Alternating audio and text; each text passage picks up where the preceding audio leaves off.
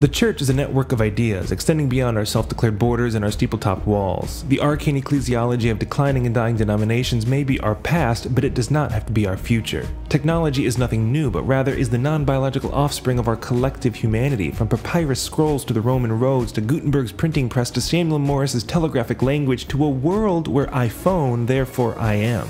This technology and the digital cloud that we find ourselves walking through allow us to discover real connections, for virtual is not the opposite of real, it is simply the opposite of physical. And so, church, I charge you to embrace this cloud in our ever-emerging brave new world.